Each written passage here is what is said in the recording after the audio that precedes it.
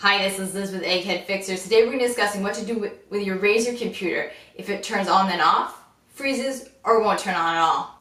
What we're going to show you how to do is do what's called a BIOS reset. And while we're doing this, we're also going to show you how to do a Cmos battery replacement for those who want to know how to do that, also known as a Cmos battery replacement. The reason why we're showing you how to do a BIOS reset is oftentimes this can fix these problems that we mentioned before. But as a shout out, this is a part of a series of videos that will take you through the diagnostic process on all the possible reasons, all the possible fixes for this problem. So if you find that this fix doesn't repair your computer, move on to the next video in this series, because as you know, one repair doesn't necessarily cover and fix every problem that could possibly be happening with your computer. So if this video doesn't work, go down to the description down below and move on to the next video in the series. But anyway, that's enough talking. On to the repair. Look up a disassembly video first for your make and model of your computer so you can locate the Cmos battery. Sometimes you have to disassemble a video for it, and it varies from model to model, which is why we didn't include it. There are two kinds of Cmos battery, wired and a cradle kind.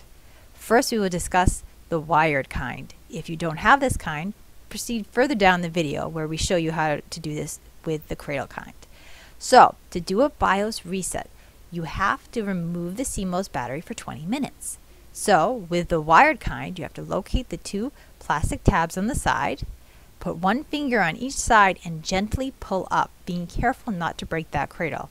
Once you break that cradle, it's extremely unforgiving. Sometimes it damages the motherboard to the point where you can't use it anymore, so you have to be careful. Now that you've done that, go ahead and set your Cmos battery and your motherboard aside for 20 minutes. This amount of time will reset BIOS. Once that time is up, it's that simple. You've done your BIOS reset. This fixes a world of problems, including the ones we mentioned in the beginning of the video. This is an excellent repair to know how to do. So, go ahead and plug it back in gently, just like you did. And now BIOS is reset, and this will oftentimes remedy the problems that we mentioned in the beginning of this video. Now the cradle kind of Cmos battery. Now the cradles vary drastically from model to model. This is the most common kind, so we'll demonstrate it on that. But if you find your kind looks different of cradle for your Cmos battery, then you may have to change or adjust the way you do it. Sometimes there's a flap or a piece of metal you have to move. But for this kind, you take the tool right there, the screwdriver, you set it there, and you push it to the left gently, being careful not to break the cradle, because once you break it, it's very hard to fix it. So you have to be very gentle with it.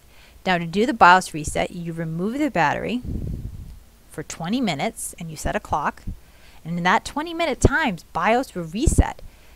And so fixing many of your problems. Once your time is up, then you put the battery back in, and it's that simple.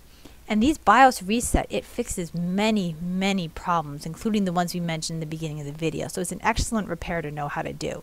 So oftentimes this will fix those problems we talked about in the beginning of the video. But if for some reason maybe this wasn't the problem with your computer, then you would proceed further down in the series to the next one to see if one of those fixes are what's wrong with your computer. And as a quick shout out, after you've done a BIOS reset, you have to set your BIOS clock. We've included a video on how to do this in the description down below. Thanks for watching our video today. If you find that you like do-it-yourself computer repair videos, free IT advice, or just knowing how to take care of your computer problems yourself, go ahead and subscribe. If you have any questions or comments, go ahead and leave them down below. We'll do our best to get back to you as soon as possible. Also, if you found this video in any way helpful, please like and share. Anyway, this is Liz from one egghead to another, signing out.